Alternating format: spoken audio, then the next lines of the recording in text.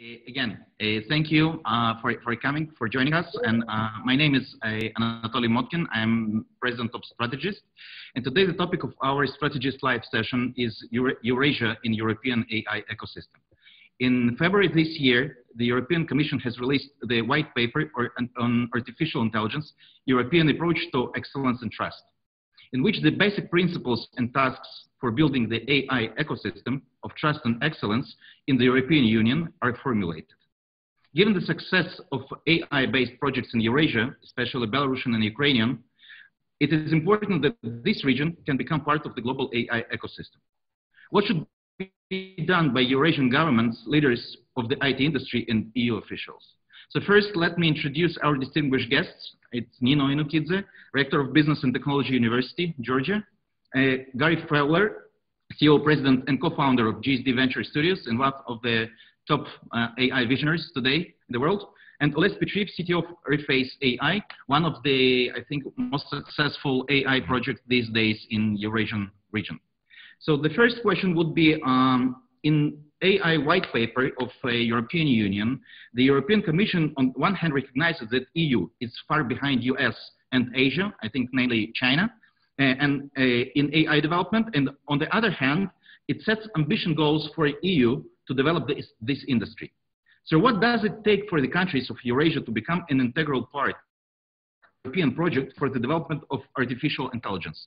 And this question I would like to address you, Nino, from your perspective, and in your university you have an AI, special AI center. So maybe you could just tell in a couple of words, how does it look like from Georgian perspective, and how do you look on the integration with Georgian experience with the EU ambitions, please? Well, thank you very much, Anatoly, for inviting me for the discussion. We have started this kind of discussion in terms of Silk Road Forum held in Georgia 1 year ago, when we discussed possible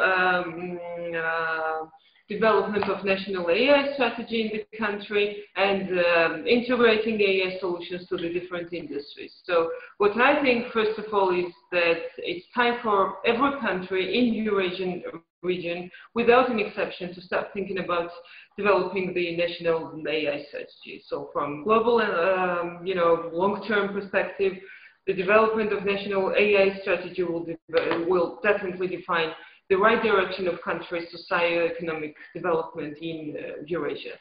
So what I can say is there are countries Eurasian countries willing to become an integral part of the European project.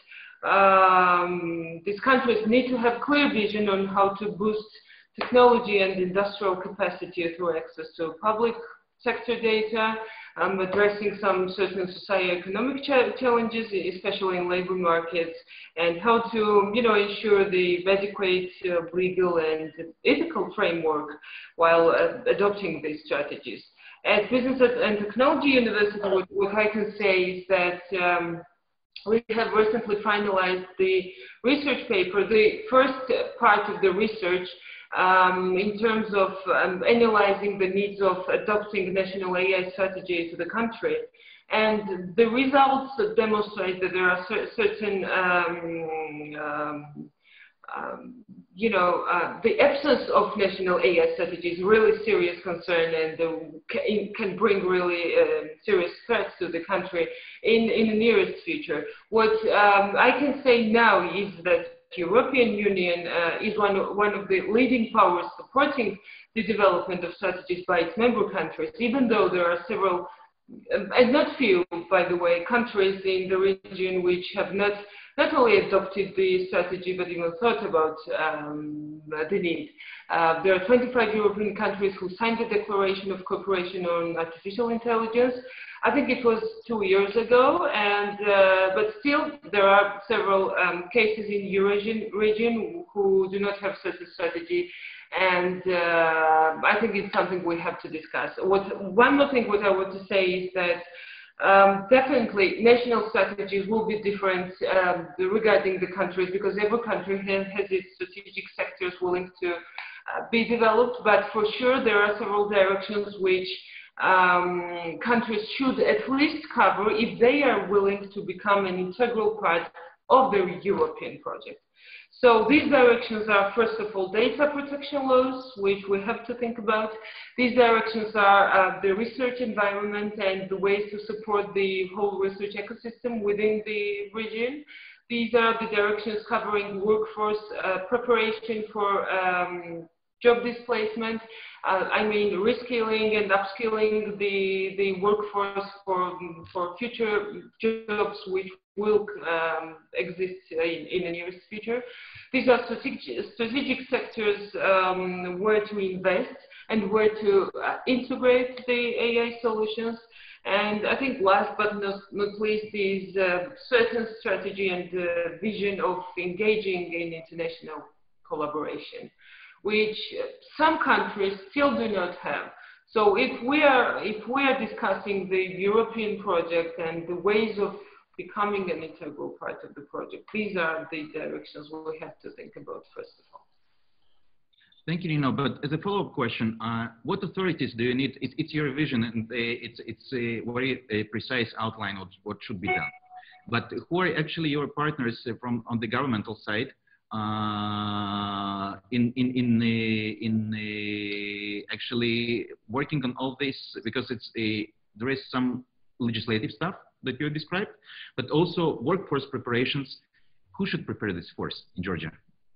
Well, I think that looking at international experience is very much needed, especially the countries which have adopted national strategies already.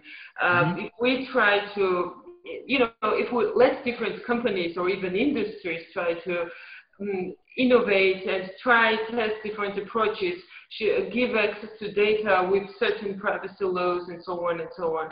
I think that is the right direction to start. In case of Georgia, we have, Georgia's Innovations and Technology Agency. We have Ministry of Education, Ministry of Economics, with whom we might start identifying the right industries from where to start the integration process. So I'm happy to say that the discussion of launching the national strategy process has been started in our country, and it involved international organizations as, for example, UN Center for Artificial Intelligence and some others, but it's been under discussion still.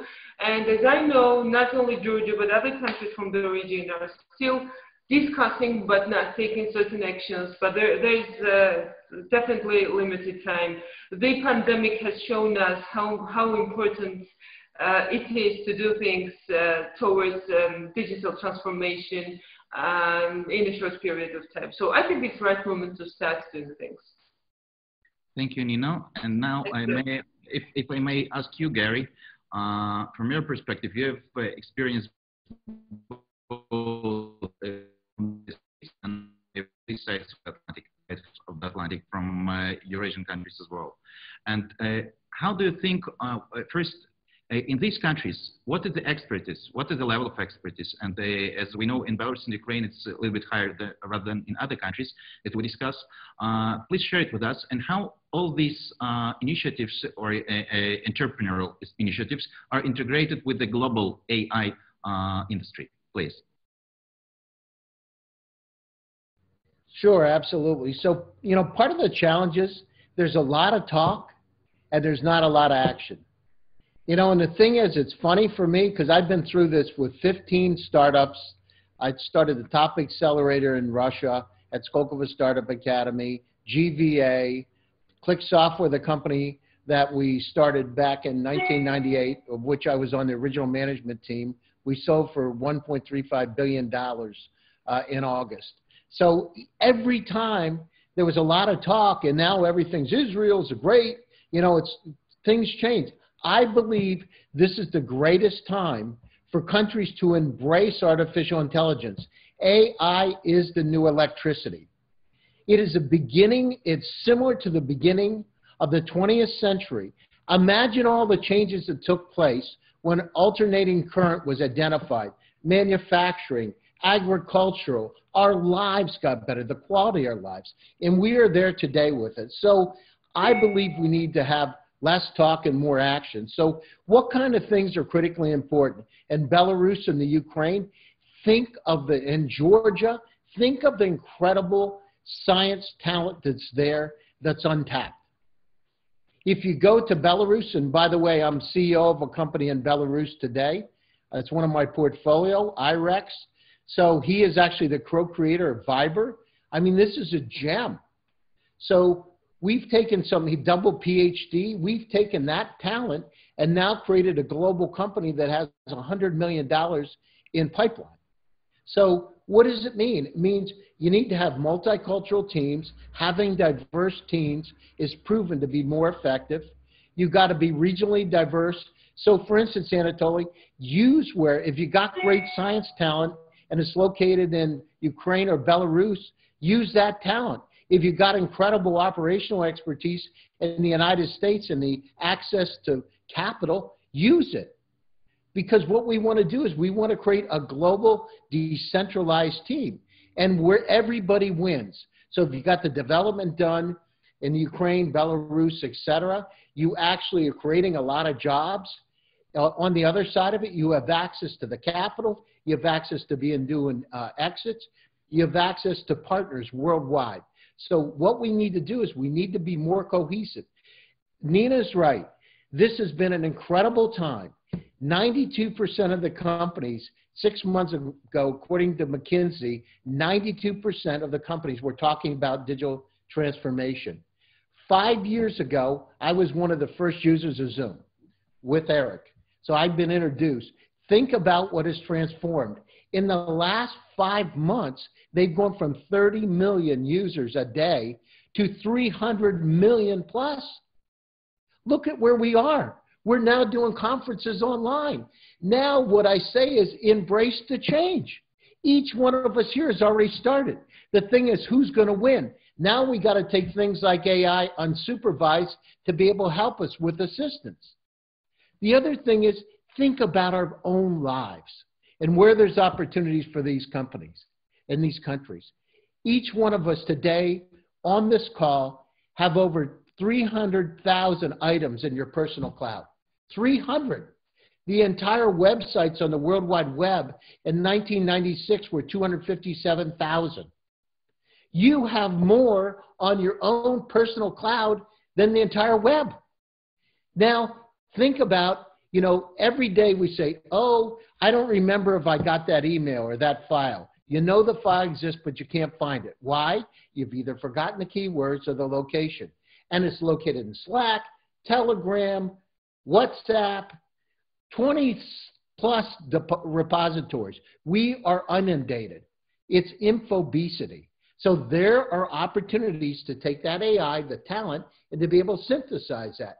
So today you have 300,000. In 5 years, you'll have 10 million. So imagine for the companies that are in Tbilisi, in Kiev, and Minsk to be able to take that talent and understand how to create AI assistance. So look where there's practical applications. Don't just develop stuff and avoid. Do your customer discovery. Work together. Stay positive. The other thing is, hey, listen, the glass isn't half empty. It's half full. It's not so-so, oh, I don't know, maybe it'll work. Let's get stuff done. So if you look at the greatest entrepreneurs that are out there and the countries that really advance, they believe, they keep positive. They actually, instead of talk, they're taking action. We each need to take action and we need to work together. Listen, there's a lot of incredible problems, challenges. Look at the world population. And in the last 100 years, the population of the world has quadrupled. Now, based on that, take it 200 years in the future. Do you think we're going to have to look for other places to be, right? I was on a space tech conference as one of the key AI experts 2 or 3 days ago. And one of the things that came up, it's amazing. How many planets are within our own galaxy? 40 billion Earth-like planets. Billion. How many galaxies are in the universe based on the Hubble telescope? There are over 100 billion. So take 40 billion times 100. Think about the possibilities, right? We are just in the beginning of baby steps of exploring. We've got to work together to say, how can we use artificial intelligence? By the way, the European Space Agency is using AI for travel today. Think about practical applications. Yes, it's about workforce management. Yes, it's about optimization. Yes, it's about agriculture. But think about where the practical applications. The other thing is, the beauty of it is, a lot of those same clusterization, knowledge graphs, a lot of the same technology can be applied to different areas. Think about where those routines, where those challenges are, and apply it differently. You've got the greatest talent in the world. Use what you got. It's amazing. It's like having a Ferrari in the garage, and you open the door and you look at your Ferrari and say, oh, I love my Ferrari, but nobody else ever sees it. And you never take it on the track. It's crazy. Open the door, lift up the garage, pull it out, enjoy what you got. It's incredible. Now is the time. I wrote a paper at Stanford about bilateral technology trade between the US and Russia back in the early 2000s before anybody was talking about that stuff. And I said the same thing then as I do now. It's getting out the door, and you've got the talent. So from my standpoint, I created GSD, Get Stuff Done Venture Studios, just for that reason. The reason is what you have to do is have some conduits to be able to get to those global markets. A couple successes. My partner, by the way, is David Yang from Abbey. I don't know if you know David, the Armenian. He is my partner. So we co-founded a company together called EVA. That company is now over $600 million top 10 AI HR companies in 4 years. If I can do it, I'm not the smartest guy in the world by any means. Each one of you can do it because you're a lot smarter than I am. I'm just a country boy from Pennsylvania. So get out there. Go out. Build these cross-border teams. Go out and use the scale. Use the talent where you have. Develop these partnerships. And so when I say it, I mean in a very structured kind of way. You know, the goal is a couple of successes, a couple of billion-dollar exits. When we did Click Software, it was a little tiny company from Israel. People said, oh, it's not going to succeed. It's going to go out of business. These were Israeli and Russian and Ukrainian scientists. So we brought it over to the US in 1998. I changed the name of the company to Click Software. We weren't sure what was going to happen. We said, we're going to do an IPO in NASDAQ. We did the IPO in NASDAQ. It was one of the most successful IPOs that year. Company took off. Here we are, August of last year, Salesforce bought the company for over $1 billion. It wasn't going to do it. It can be done. So believe in the dream, and you've got the talent. Just use what you have. I'm sure Nino has it. I'm sure you have it, Anatoly. Oles has. You have the talent. Let's just use what we got.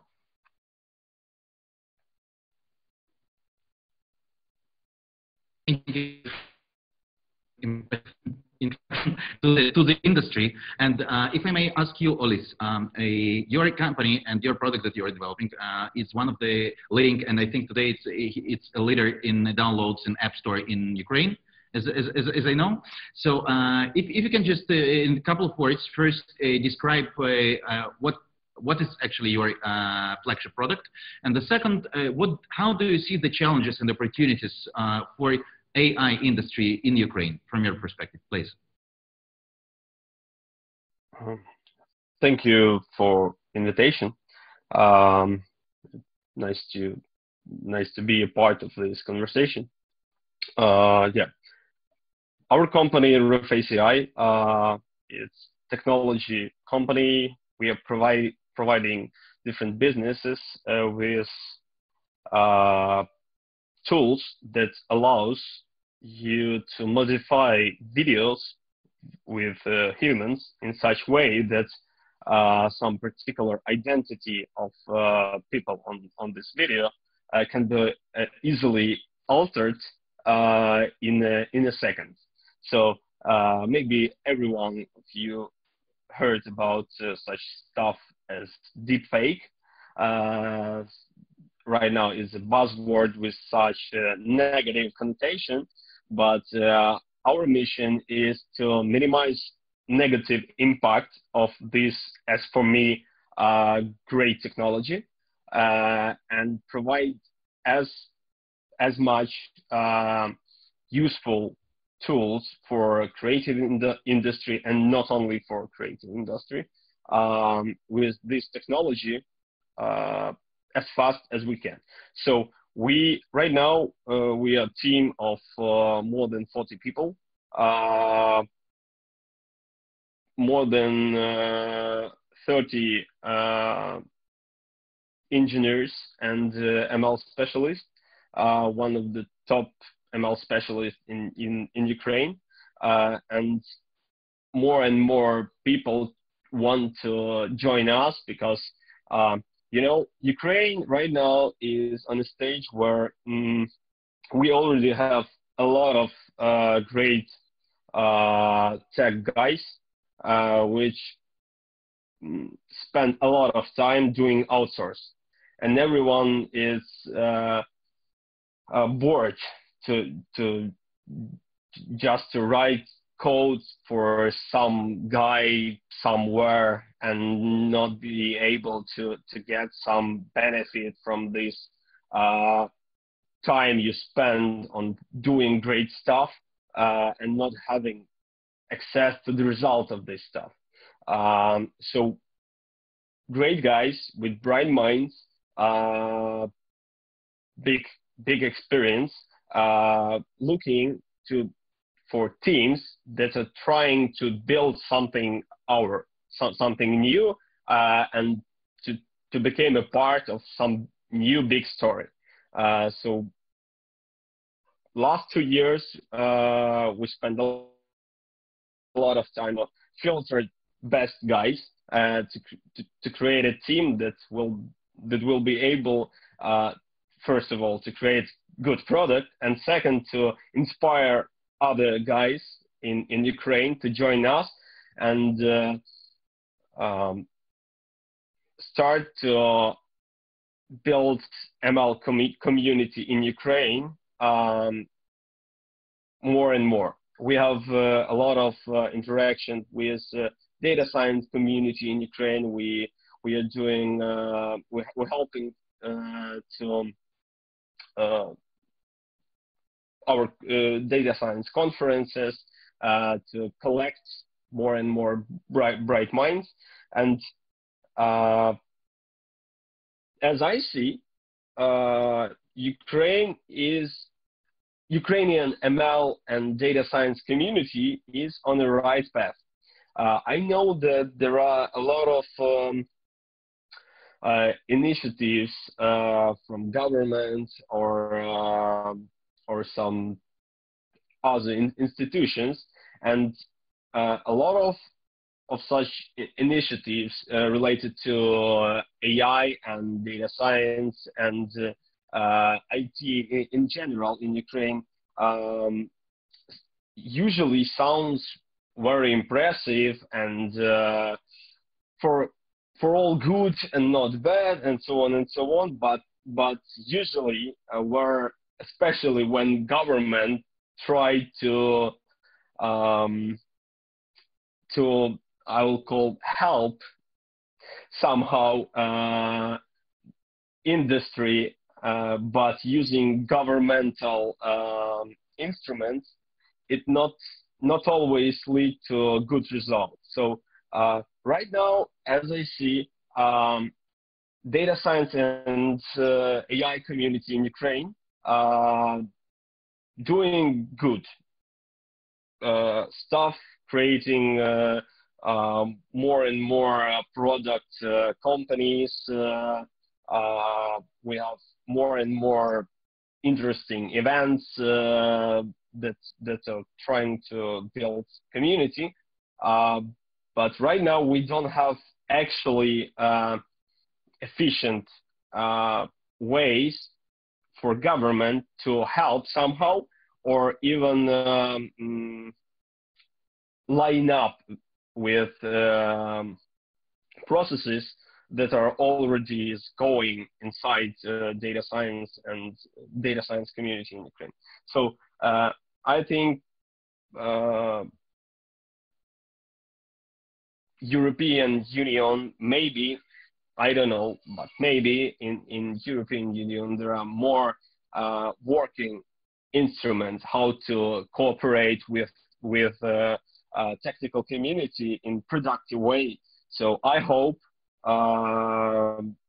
we will have also some way to interact in such way that it will not lead to our Ukrainian Silicon Valley artificially created without organic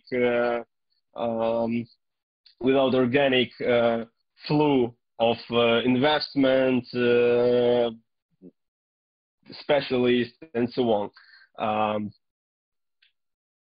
And right now we are doing what we can. So first of all, industry is successful companies, and we're trying to build successful company that will provide global market with a solution that can help revitalize, for example, content. One of possible applications for our technology is that imagine you can select any in some years future. Imagine that on your favorite streaming service you can select any interesting movie, then select your favorite actor and look your favorite movie with some other actor that you would like, or even with yourself, and it will take few minutes to synthesize just for you unique content that only you will prefer, or totally new ways to create advertisement with more emotional connection with users that consume this advertisement and so on. But also, as any powerful technology, it has other side. So many governments, especially right now before, for example, election in US, are seriously concerned about possible misuse of deepfake technology and possible. If I may just to interrupt you, we'll touch this issue a little bit later, and we'll discuss the deepfake and the fake news with using the means of artificial intelligence. So thank you for this answer, and I would like to ask you. Yes, Anatoly. I cannot hear you. I muted myself. Yeah. So, thank you. So EU sees its contribution to the development of AI not only its technological impact, but also as a value focused. So the Commission is convinced that international cooperation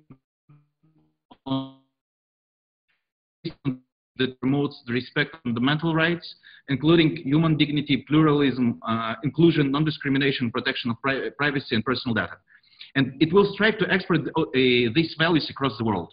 So what can the artificial intelligence bring those values to make their positive contribution to those values in Eurasia, especially here in Georgia, where it's we still, in Georgia, we do have the civil society, not like in some other countries, we'll not name them. And we do have a much more developed democracy, but still, we know that there is also some negative tendencies here in the country. So what's your perspective on this, please? Well, if we are asking if artificial intelligence can bring these values to Eurasian countries, I think it definitely can. We all know that AI raises some potential ethical issues, and in Georgia, and I think in many other countries, the lack of awareness especially alerts this kind of danger regarding the potential, possibilities which AI might bring. So first of all, we need to build this awareness about the public good, what AI could bring to the society. What I can, say is that good AI governance, first of all, I think consists of balanced policy mix with just as much legislation as necessary and just as much freedom as possible. And for example, here at Business and Technology University, we are the first university to be launching the PhD in AI program, which we do with support of Leiden University from Netherlands, with support of UN Center for Artificial Intelligence. And the mission of the program will be to mainly focus on policy paper, on policymakers and certain regulations which are needed to open access of the researchers to certain data pools, to open, to integrate the AI solutions to certain industries in the country. So let's all agree that government of each country is responsible for protecting citizens from various harms, but also governments are responsible for making sure that country develops economically and socially. So while discussing the ways of engaging in international collaborations, I think we all agree that it's critical to provide some human-centric, ethical and sustainable approach to every process, respecting the fundamental rights and values each country and each society has. In the process of fourth industrial revolution, we need to understand how AI can be used to achieve certain goals, but also how risks can be minimized in this process. For example, France has a very interesting approach. They have established some kind of ethics committee which works along with other sectoral committees, and it's an interesting way of promoting fundamental rights.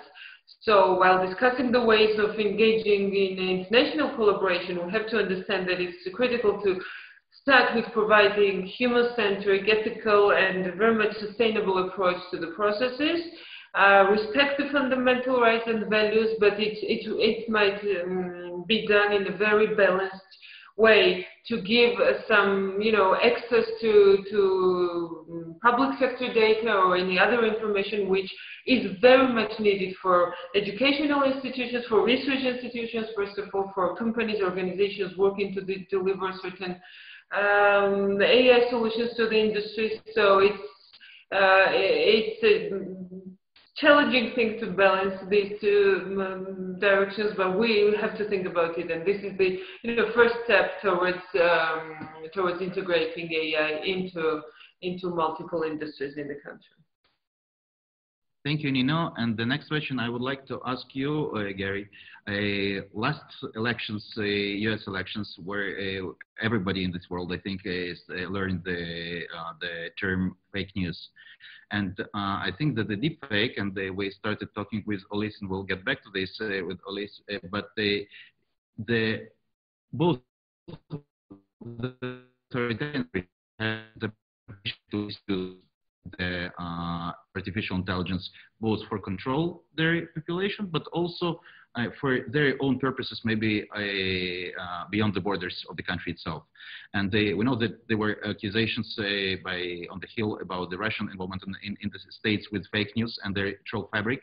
But also we know that the deep fake today is much more, or let's say the AI is much more developed to create or to develop the deep fakes. And what do you think should do the authorities? And also, what do you think should be the contribution of the industry itself? And that's something that we'll, right after talk to Oles. What should be the contribution of the industry itself? What means could use the industry to prevent the misuse of those technologies? Please. Yeah, so, I was just thinking to myself, the people doing these deep fakes, they're so good, they ought to be working with Disney. I wouldn't be working about the deep fakes. I'd be, doing the next Mulan.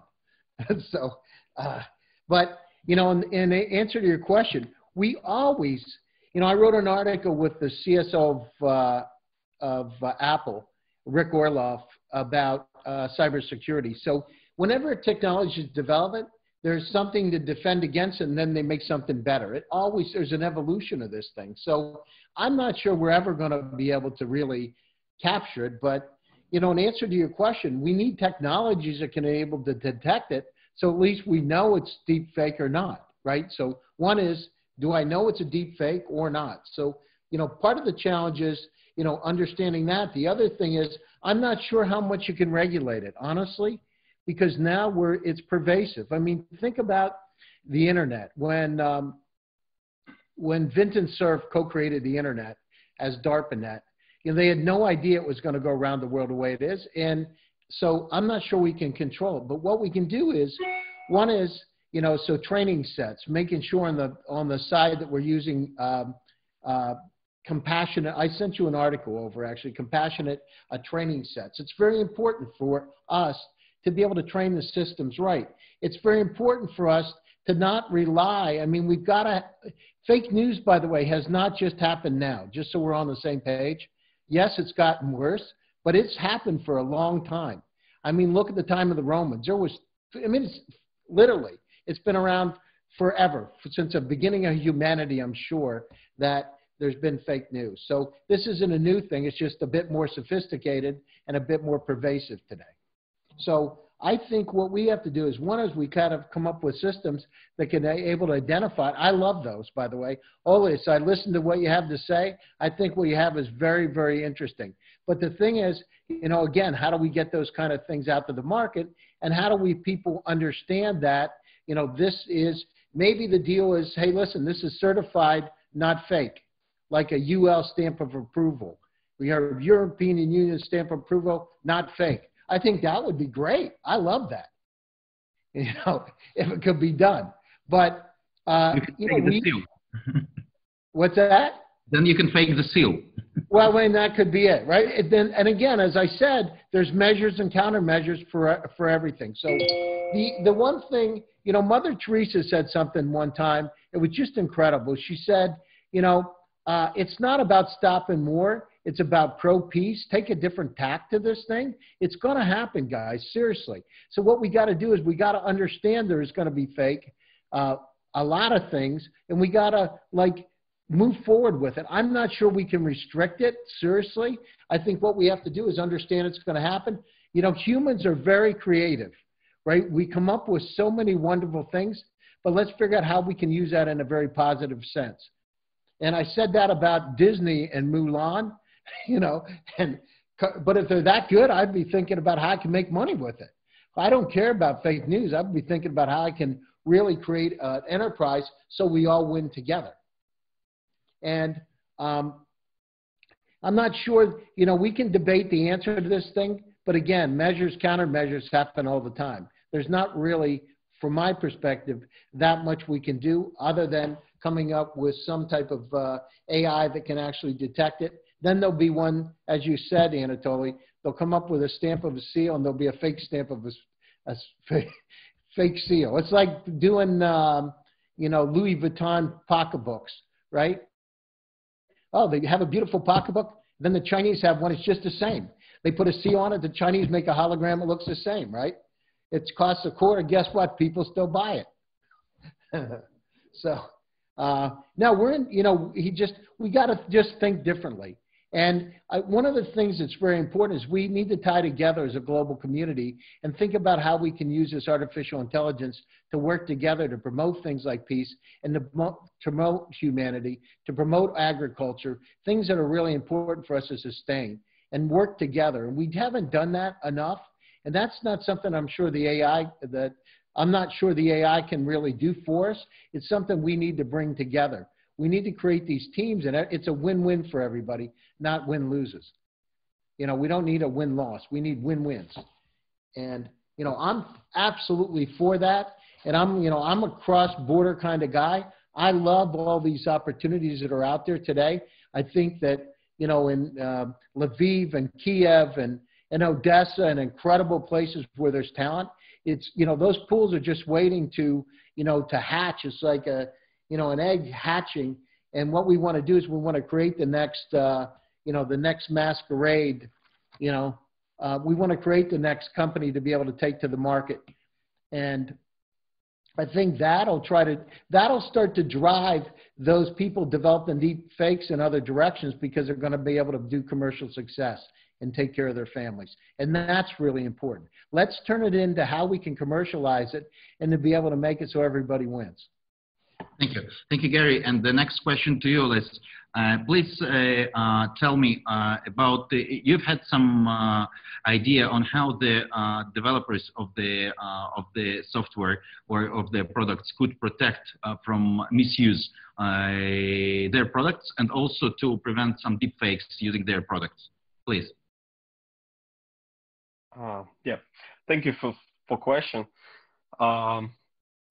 It was one of the biggest issue we faced when we realized that, yeah, we want to create as easy to use and as fast as technology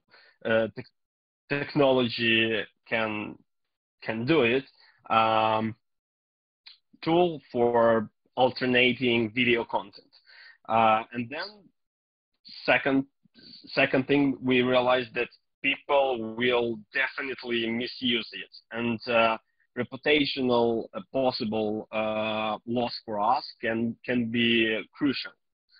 So somehow we need to protect, first of all, us, and then users and people that can be harmed by this stuff. So, for example, we are creating a tool that can allow anyone to create deepfake in 4 seconds. So, using one photo and 4 seconds, you can create deepfakes. For just for you to understand how big is it a leap compared to previous state-of-the-art technology in deepfakes. To create a deepfake using classical approach, you need to spend up to 2 days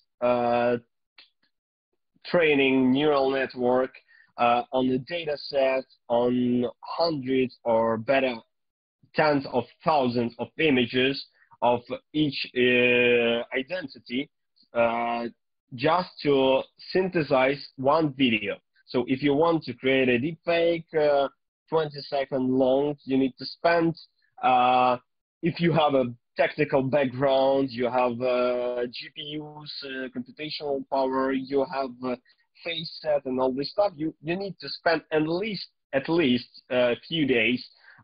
Usually a high quality deepfake took up to 1 week or more time of professional specialist and video editor. What we are doing, we could have created pipeline that allows you to modify face of any person on any video using only your photo without need to train something. Just one photo, 4 or 5 seconds, and you have up to 20-second video, pretty high quality, of deepfake with your face. So after we created such API, we thought how we will productize it. So we have 2 types of product. One totally B2C product, it is a mobile app, and which is pretty popular, for example, in Ukraine, in Taiwan, right now also becoming popular in US, Russia, and as I remember, Asian countries like Philippines and so on.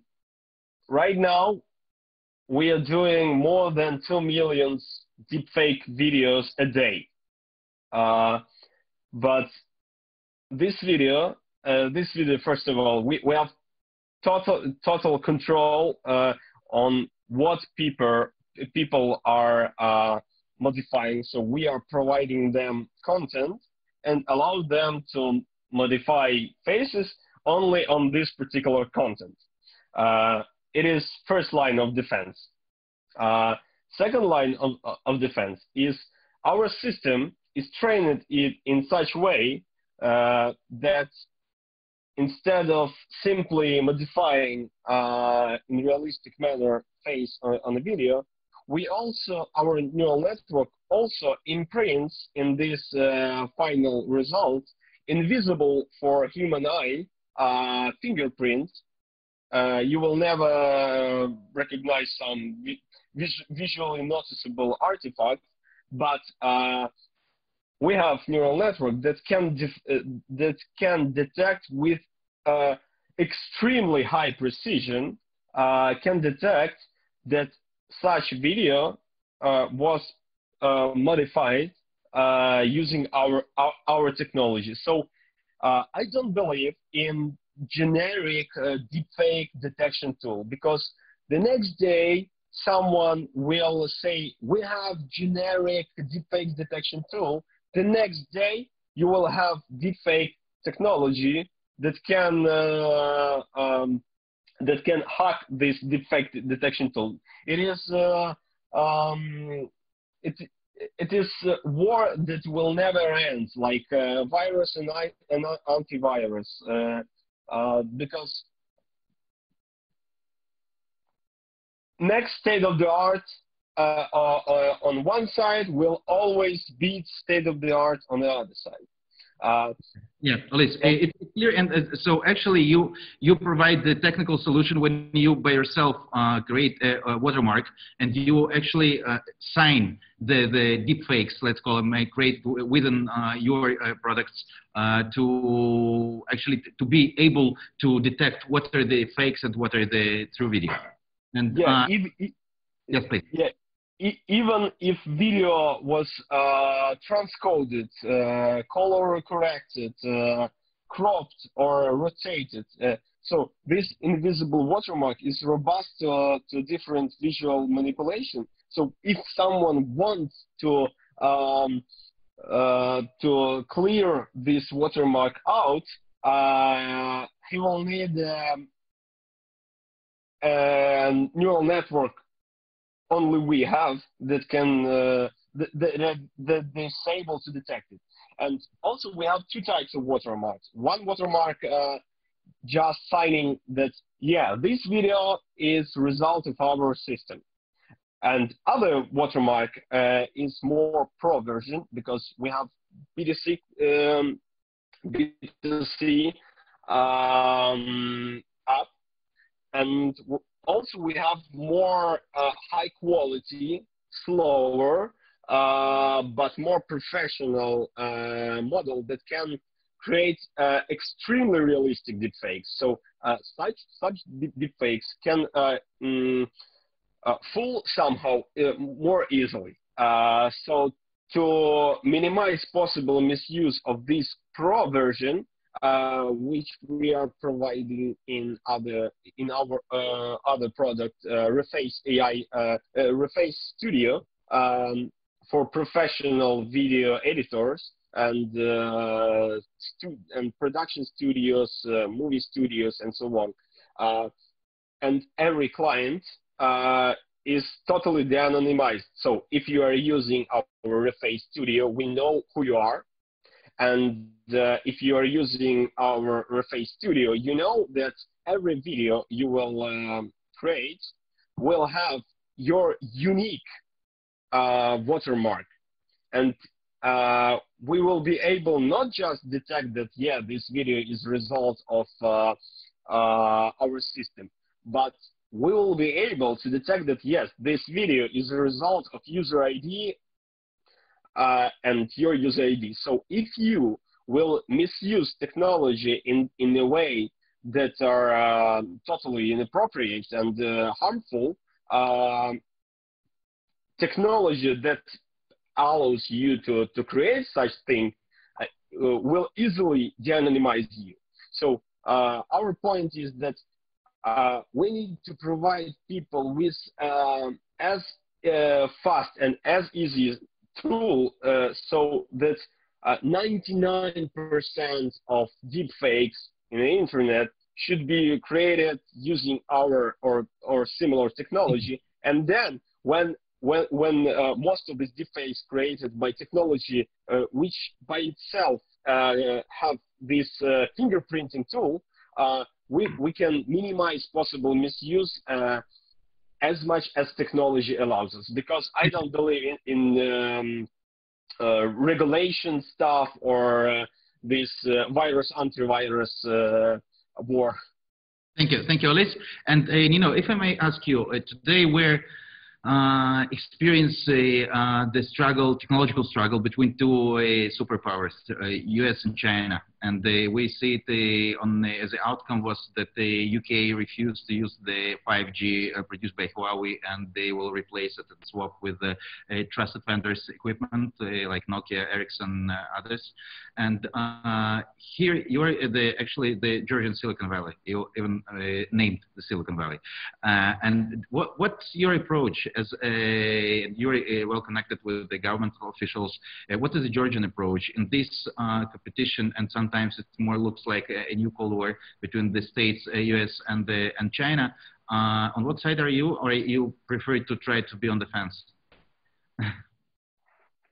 Well, good question. I would not consider to be on a certain side. I think that there are very interesting approaches in the United States looking at the AI strategy, which I mentioned several times today already. It's fantastic how well developed the whole vision is, but still we have to say that, for example, China has one of the biggest data pools in the world, which is open to academia, researchers, to entrepreneurs, which is also a fantastic opportunity to develop this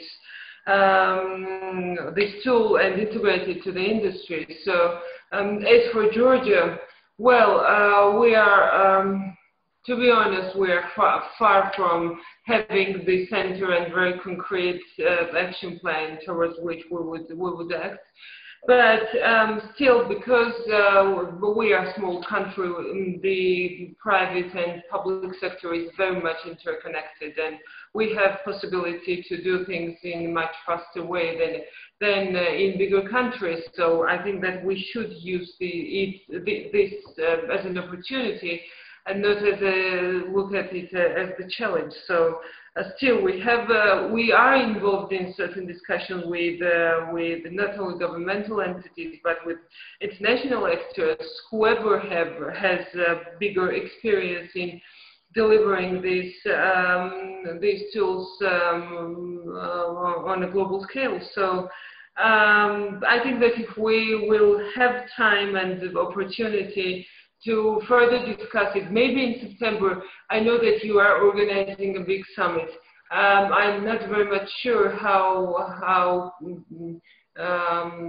much we will be prepared to give some certain action plan or some strategic point of view regarding this topic in September.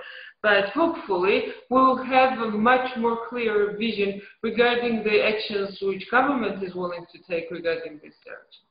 So again, we are being very actively involved in communication. We as an institution are pushing this very hard because we see artificial intelligence as Gary has mentioned, it's a new electricity for sure. So raising awareness, developing some action plan is what we need very much in our country, and not only in our country, in the region overall. So let's hope, fingers crossed, we'll have some more things to say in maybe September.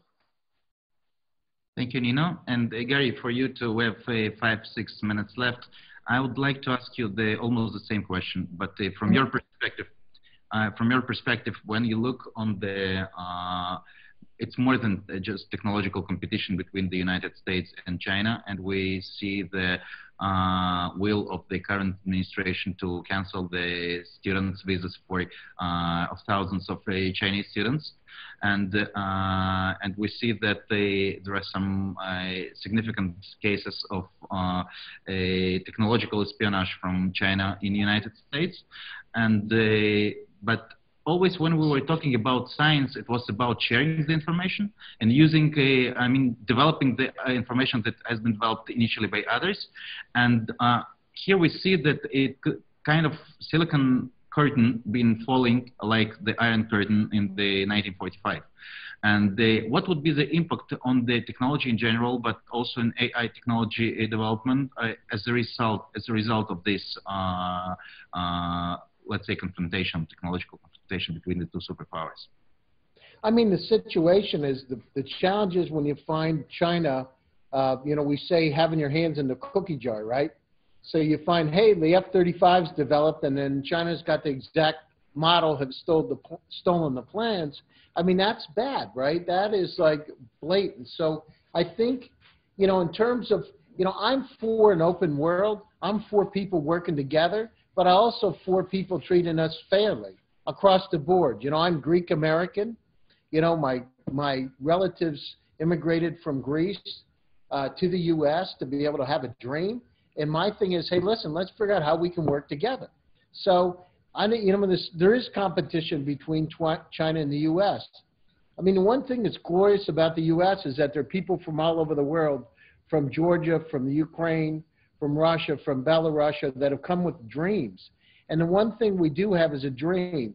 And I'm not sure that really exists in China, based on, having raised money there. I'm not sure people dream in the same way. So one of the challenges we have is that we've got to keep things moving forward, but you also got to trust but verify, as Ronald Reagan used to say, to make sure that people aren't taking advantage of us.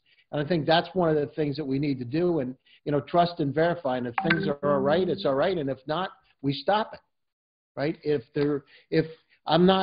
I don't believe that cutting student visas is the right thing, but I believe if those student visas allow people to steal secrets, that's bad, right? And if they've obviously done it for a reason, and so if they have done it because of that, that's bad. I want to be treated fairly. The thing is, it's interesting because I'm not sure how many Americans go to China to study, right? And what kind of, I'm sure they're under surveillance if they go to China. Well, it's kind of unusual. We don't have Americans at this university. So, so trust but verify. Let's try to have a level playing field. Let's try to treat people fairly. If we got to take a hard line because somebody's abusing the system, we got to take a hard line. That's it. You got to stop it. But Gary, do you think that it will divide the technological world to two parts, the pro-China part and the pro-American or pro-Western, collective Western?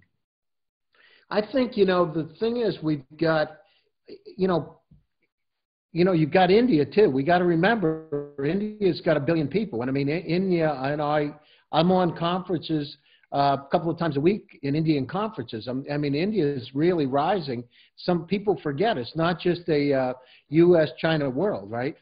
It's different. I mean, we all need to work together. So I think that it could do that. There's no question. But on the other side, China has a lot of the USST bills, treasury bills, right? So they financed a lot of it. And we develop a lot of our products and manufacture them in China. So there's on one side, there's this competition. On the other side, we work together to keep our economies growing. So it's like a love-hate relationship. It's, and what I hope is it doesn't get to the point where we do, basically discontinue all kinds of technology transfer, because that wouldn't be good for any of us. Nobody. We need to focus on how to solve problems, how to solve the issue, the coming problem with population. We can't grow at 4x in the next 100 years, or this planet is going to be out of resources. Environmentally, we'll be in trouble. We got to figure out how to work together. I think one of the things we need to do is put a stake in the ground and say, listen, we've got a lot of common problems. Let's figure out ones that we can work on together to solve, and let's try to work out the issues and differences we have on the other side. Thank you, Gary, and thank you, all of you, for this fascinating discussion. And I hope that this industry, thanks to people like you, Gary, you, Oles, and you, will make this world maybe a better and safer place, and not a more tricky place to live in. Thank you so much. Thanks, Anatoly. Great job. Thank you. Bye.